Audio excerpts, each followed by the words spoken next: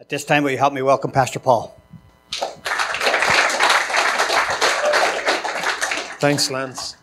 There was a line in that song kind of stood out to me because it's speaking, it's kind of saying what I'm going to be touching tonight about the man in the prison with regrets. By the end of this message, you'll understand what I mean, why it stood out to me, because I'm actually going to be talking about that. If you got your Bible tonight, would you turn to Proverbs 28, verse 8? One verse. He that covereth his sins shall not prosper, but whosoever confesseth and forsaketh them shall have mercy. Let me read it once more. He that covereth his sins shall not prosper, but whosoever confesseth and forsaketh them shall have mercy. I've called this message tonight, 3 men in Scripture that were very remorseful for their sin, but ended up in hell. This is a very sobering message tonight. But I want you to listen, and listen very carefully, because we live in a day where there's a lot of misunderstanding about salvation, a lot of misunderstanding about how does somebody experience eternal life.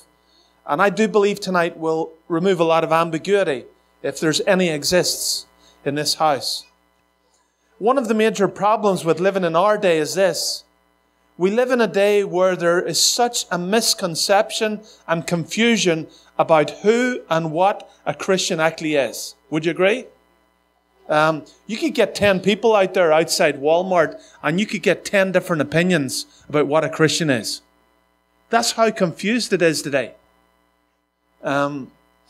And that is because many foolishly think they have the right to personally define what constitutes salvation. That to me is not only folly, but it's arrogance to think that we can tell God what salvation is or how do we get to heaven. Sinful men normally do this to accommodate their own sinful lifestyle. I'm sure you've experienced it in the workplace, or if you talk to people out there about Christianity or salvation, somebody will say, well, that's my opinion's this. And you share the Word of God, they say, well, I don't agree with that. I believe it's this. Many invent their own moral codes to appease their own conscience and their own requirements for making it to heaven. Not surprisingly, they place the pole completely different to where God places the pole. So why would anybody, by the way, who calls themselves a Christian think that they can ignore God's word or improve upon God's commands and His demands? Why would anybody think they could do that? To me, if you're going to be a Christian, then you're going to go by God's word. Amen? Does that make sense? The issue is the ungodly struggle with this book. They have no or little desire to read God's love letter to mankind. If they do read it, if they take the time to actually read this book and to find out what God says about salvation and eternal life, they refuse to submit to it and accept it.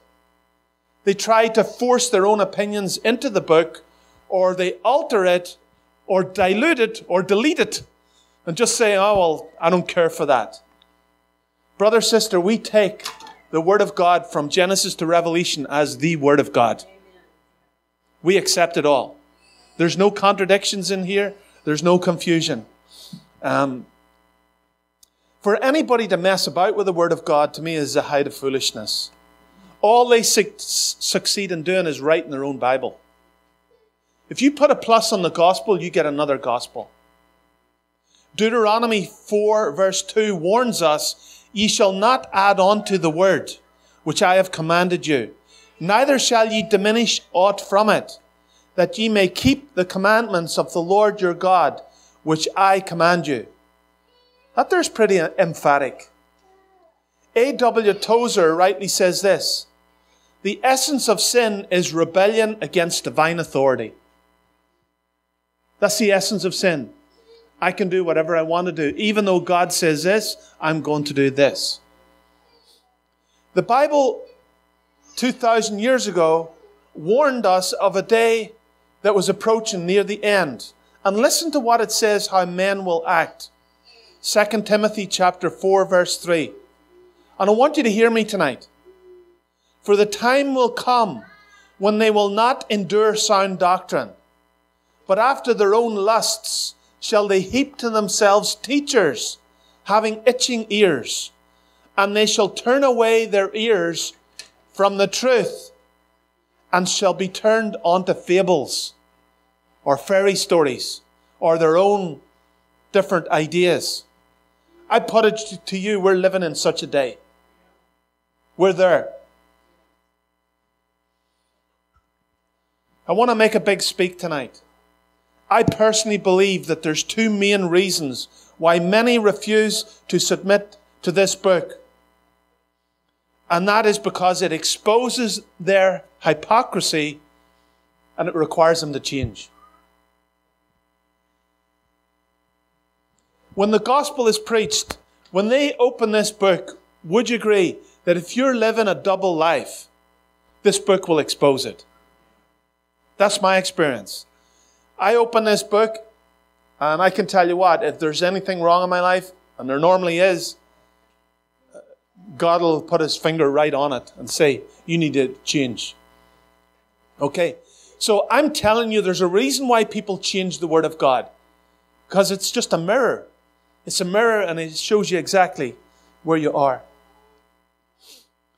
Most unsaved people have no remorse today for their sin. I have never seen a day like it where people will justify their rebellion. Don't you tell me what I can do. That's the mantra of the hour. Gone are the days like 50 years ago where most people seem to have a conscience about sin and an awareness about sin. And even people who weren't born again, they were God-fearing people. Even to the stage of a Sunday. Sunday was the Lord's Day. But today, Sunday is just another day. We're living in a day where anything goes. The extremity, the availability, and the arrogance of sin today is breathtaking. It's literally breathtaking. You talk to people and it's like, really? It's like, do you really think that that's okay? And people will argue from their own feelings and their own opinions what they feel is right. They do not even regret their destructive lifestyle. You confront them on certain things and they don't even feel bad. They love their sin, they defend their sin, and I would even go further, they promote their sin. You have people that call themselves even born-again believers today that will promote sin, willful rebellion against God, and still think that they're born again. That to me is shocking. Saying that, there are unsaved people that genuinely feel bad about their sin. Do you know that? Do you know that? There's genuine unbelievers out there that feel bad about their sin. They know what they're doing is wrong, but they never seem to come to the place of repentance. We have a habit of defining regret and remorse as salvation. We say, well, that person feels bad for their sin, and we put the Christian cap on them. I'm here to tell you tonight, being regretful for your sin, being remorseful for your sin is not repentance. You know, when we see people there and we're like, oh, I think they're in heaven. I think Jimmy's in heaven. Or Jemima's in heaven. And it's like, yeah, she felt bad about her sin. Well, that's not enough, brother, sister. Feeling bad about your sin is not enough. God is looking for more than regrets and remorse. He's looking for repentance. The reality is, to repent would require them to change. They would have to let Jesus take control of their life. But that is a bridge too far. It is the issue of repentance that divides true saving faith from religious faith. Repentance is not just hating your sin, but turning from it to the only one who can forgive that sin. There has to be a relinquishing of sin and saying, you know what? That sin is too dark and grievous to me. I can't keep living there. I need to let that go. By the way, there's a lot of dead churches out there you could go to, and they'll prick your conscience about sin. We were, a few weeks ago in Vermont, I was talking to people in Vermont, and the church they went to, they said, oh, every time you come out of church, you feel bad. You feel guilty. You feel ashamed because of your sin. They'll put you in a guilt trip. And they can even cause you to walk in condemnation because of your sin. Would you agree? Would you agree that there's religious people out there that feel regretful and remorseful about their sin? Or do you think only born-again believers do that? I've seen religious people come into services like this. Honestly, there's many people, I was thinking about it today, there's many people have come into Decatur on a Sunday night and have responded to the gospel because they felt bad about their sin. But where are they tonight? They're nowhere with God. Nowhere with God, living in sin, living in their lifestyle. God just exposed who they were. But do you know what? What happened? The word of God was stolen from them by the fowls of the air, or demons. That's what the Bible says. That what happens, unless that word is applied to your heart, the fowls of the air will steal the word, and it just loses its impact. It doesn't produce fruit. It doesn't produce life. Warren Wiersbe, who's a well-known Christian writer, suggests that a distinction can be made between regret, remorse, and repentance.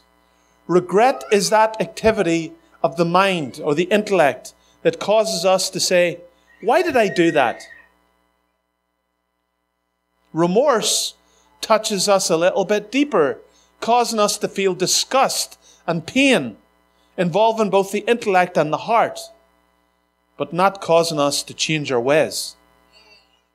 True repentance brings in the third aspect of our minds, our will. To truly repent, one must have a change of will or godly sorrow, which is the catalyst that brings true repentance. I wonder, before we go any further tonight, have you experienced true repentance?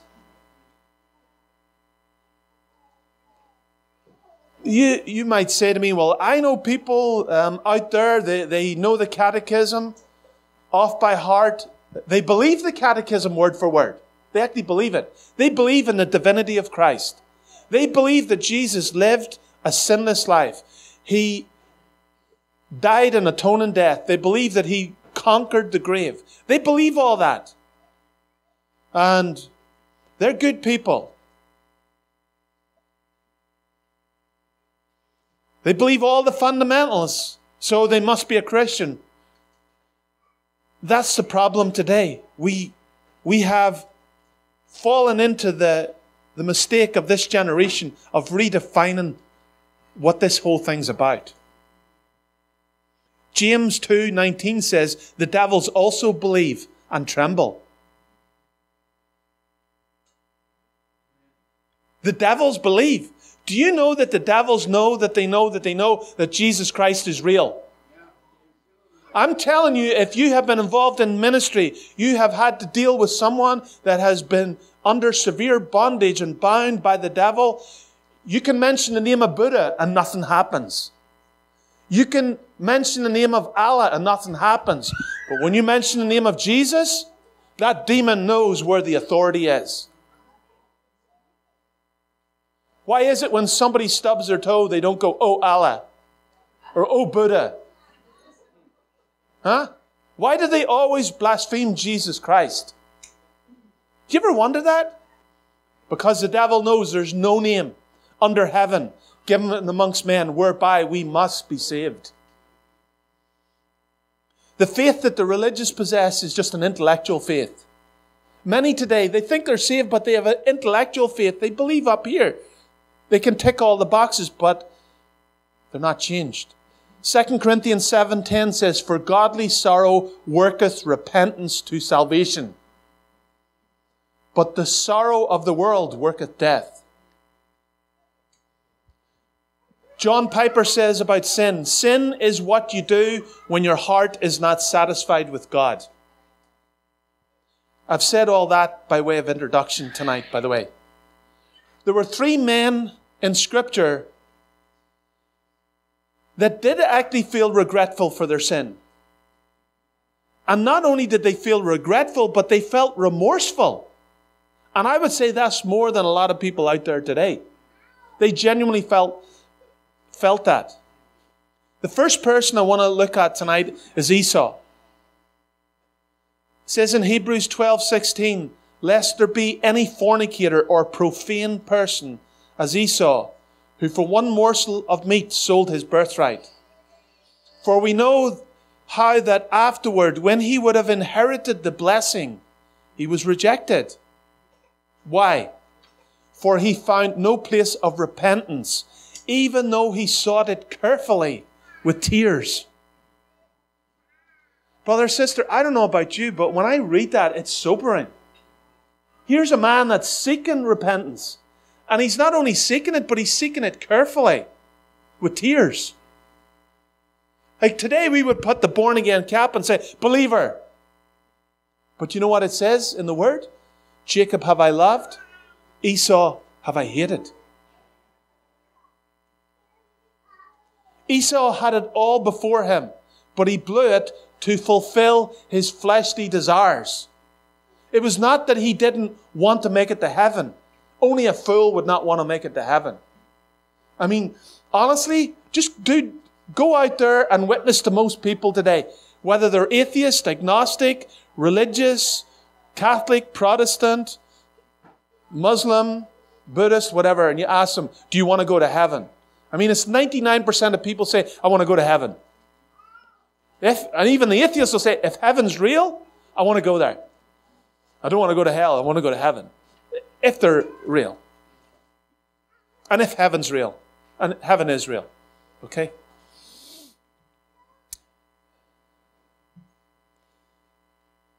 It's not that Esau wasn't sorrowful and remorseful about his wrongs. He was. He just wasn't prepared to turn from his sin.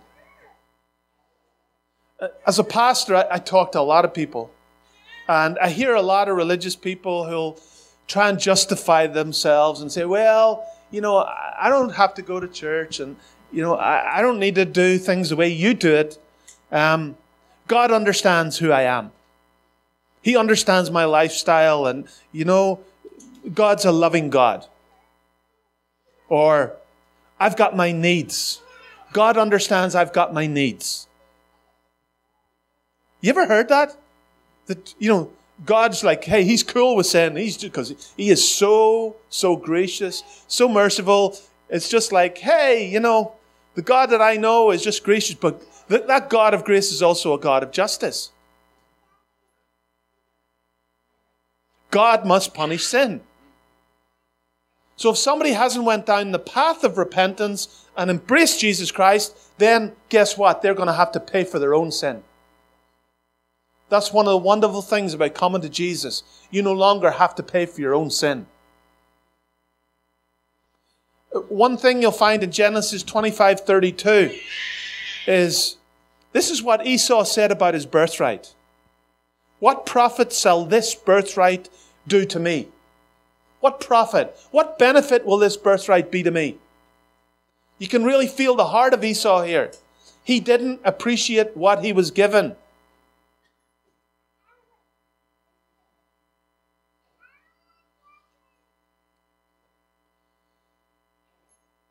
There's many that attend born-again churches that do not appreciate the new birth. What do I need that for? I'm okay. They may give lip service to being born again, but they are not a new creature in Christ. Old things have not passed away. and all things have not become new. Really, the birthright means nothing to them. Do you know that most people reject Christ because of their fleshly desires? They'll sell Jesus cheap for a bottle of beer, for an illicit drug, for a sinful relationship, for perverted pleasure, for fame and fortune. Doesn't really matter what they sell Jesus for. They want a short-term fix for their happiness, and they forget that it will cost them eternal torment. How foolish.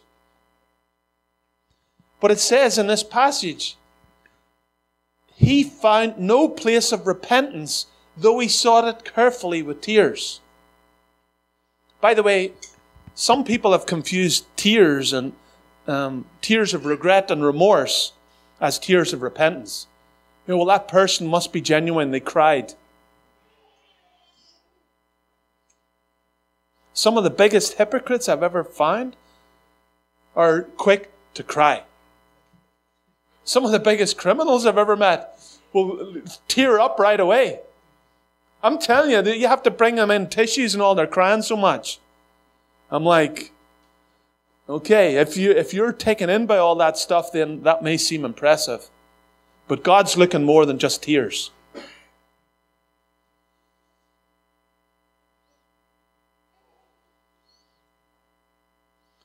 You know what's terrible about Esau? And every time that I look at Esau in the Bible and read it or preach on it, do you know what's terrible? His heritage was the best. This man Esau couldn't have had a richer heritage. You know, a lot of us I appreciate the fact that my parents were believers. I appreciate the fact that my grandparents were believers. I appreciate that my great-grandmother was a believer. But this guy hits it out of the park in regard to heritage. Think about it. His grandfather was Abraham. His mother was Rebekah. His father was Isaac. His brother was Jacob. Abraham, Isaac, and Jacob. And here he's in the middle of that family. A rich family. He had the best chance that anybody could have had. But he didn't appreciate it. He didn't appreciate what God had given him. He ended up a child of the devil. And he went to hell. Could I say tonight, it doesn't matter how rich your heritage is in your family. I don't care how blessed you are. You will not get into heaven by the richness of your family. The richness of the spiritual heritage. Augustine once said, "He who beats his heart but does not mend his ways does not remove his sin, but hardens them." Is there someone here tonight like Esau? You're refusing your spiritual inheritance because of your fleshly desires. Let this story be a warning to you tonight. The second person I want to look at tonight is Herod. I've talked about Herod over the years quite a few times. I don't need to tell you with Herod what happened. Herod threw a party one night. And at that party, of course, there was a damsel who was dancing and caught his eye. And it actually says that damsel pleased Herod. He was taken up by this girl. And the king said to the damsel, "Ask of me whatever you want, and I'll give it to you." And he swore unto her, "Whatever you ask, I will give it to you, up to 50% of my kingdom." You can ask anything and I'll give you everything, but I'll draw the line at 50% of my kingdom. Would you agree? That's a big speak. This must have been some girl. Amen? Hey, let's be real tonight, guys. Was this guy out of his mind? This was a guy, by the way, that sat in meetings like this and heard John the Baptist gladly and realized he was a just man. So what happened then? He says this to the girl. She went and talked to her mama. And, Mama, what do you think I should ask for? I mean, of all the things you could ask for back in the day, what did she ask for? John the Baptist's head on a platter. Isn't that unbelievable? Isn't that unreal? And do you know what it says? The king was exceeding sorry, yet for his oath's sake, and for their sake which sat with him, he would not reject her. And immediately the king sent an executioner and commanded his head be brought. And he went and beheaded him in the prison. That was the end of John the Baptist in this earthly life. Herod's weakness for women cost him dearly. It cost him his soul. He was so bound by sin that he murdered the great John the Baptist.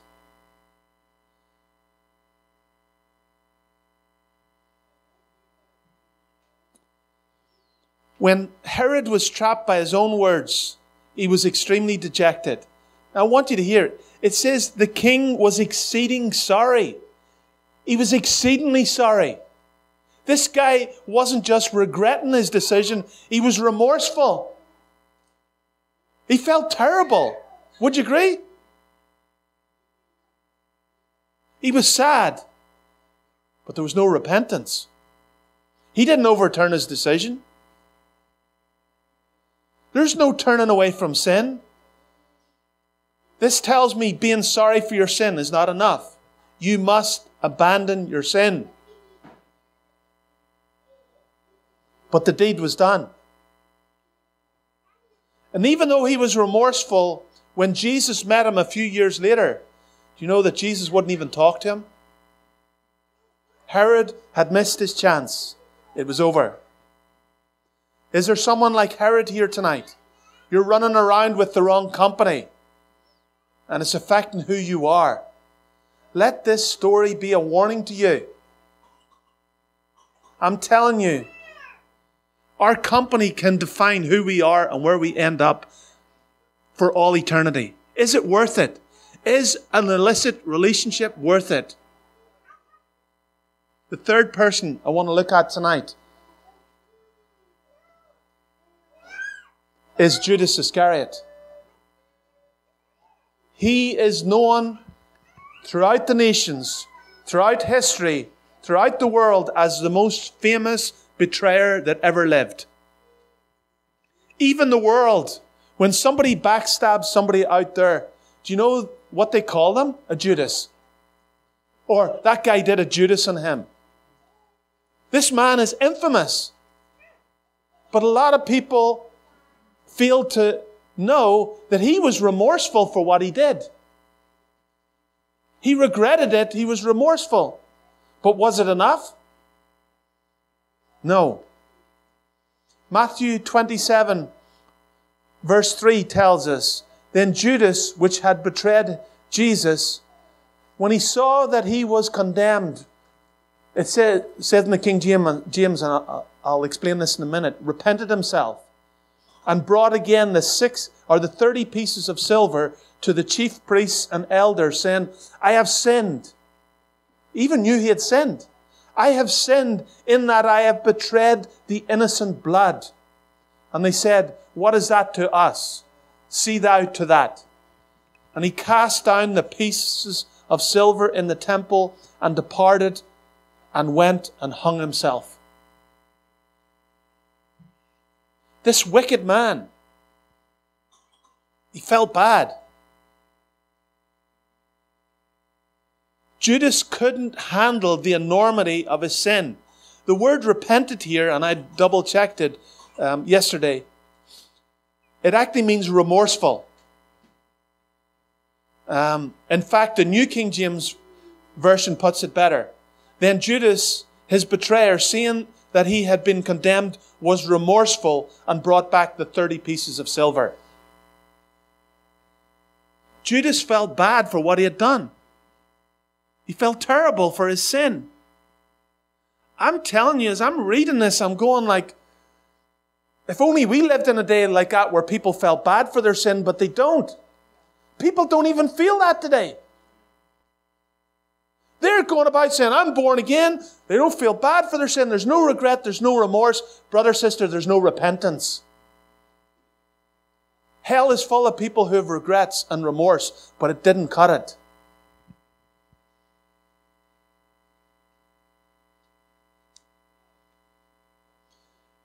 Just as a pastor, as a Christian, my concern tonight, as I read these three examples, is this.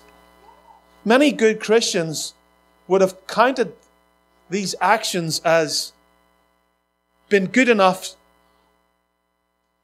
to put the Christian cap on these guys. Surely the sincerity of their regrets was enough. They were therefore saved. No. It has been said, remorse is being sorry for your sin. Repentance is being sorry enough to stop.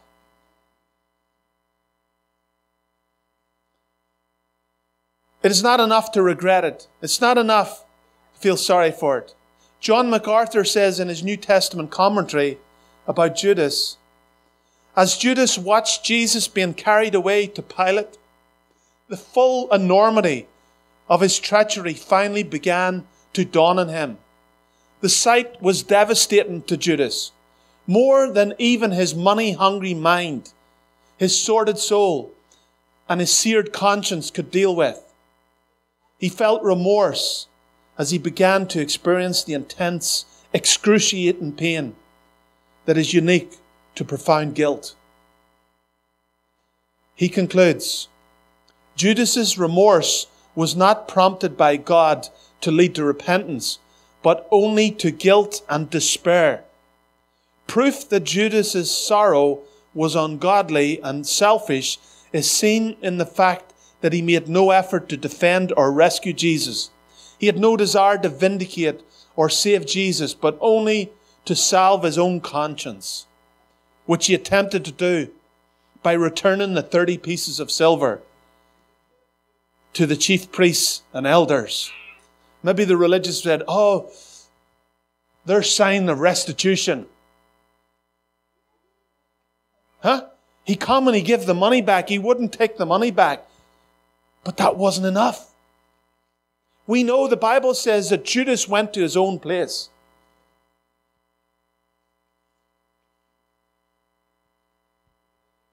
So we even have to be careful when it comes to restitution. Billy Graham said this about Judas. Judas was not forgiven for his betrayal of Jesus.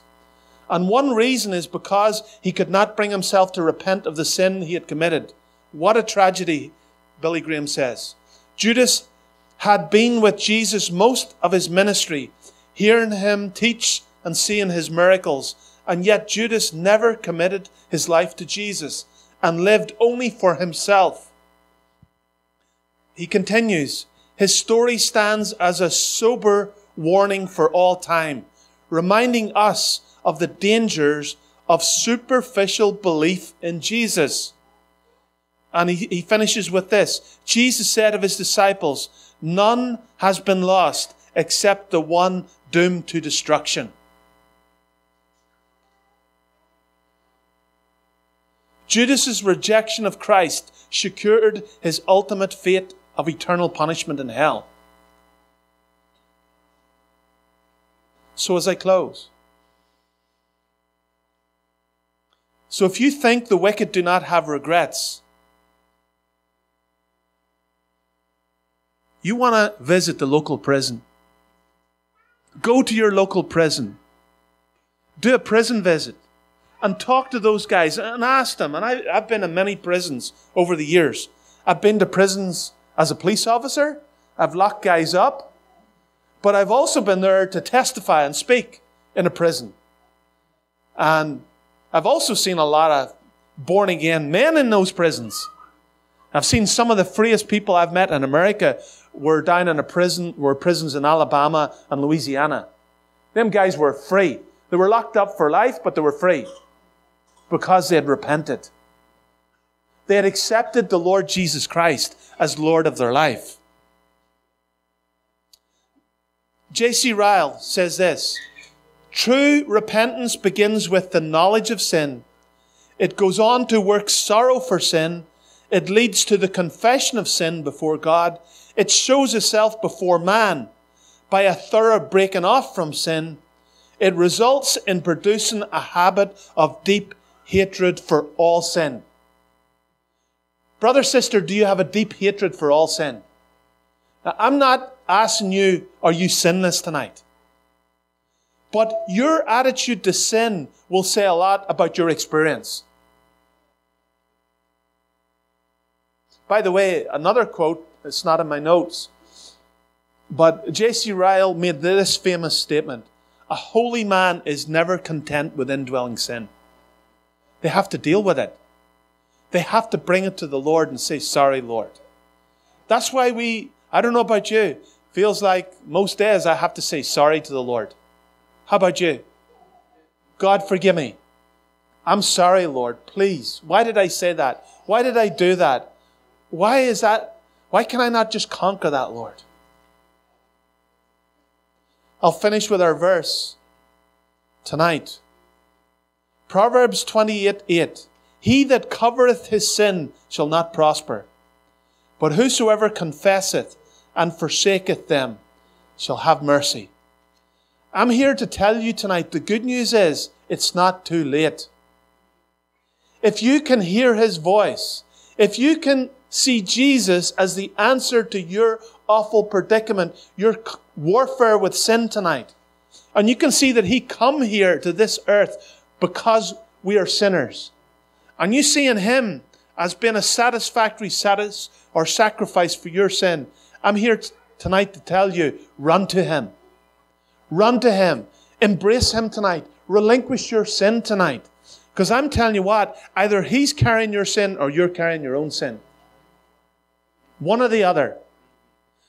I'm telling you, there's not a greater relief in this life to get that heavy weight of sin and throw it at the feet of Jesus and say, Lord, forgive me. Let us pray.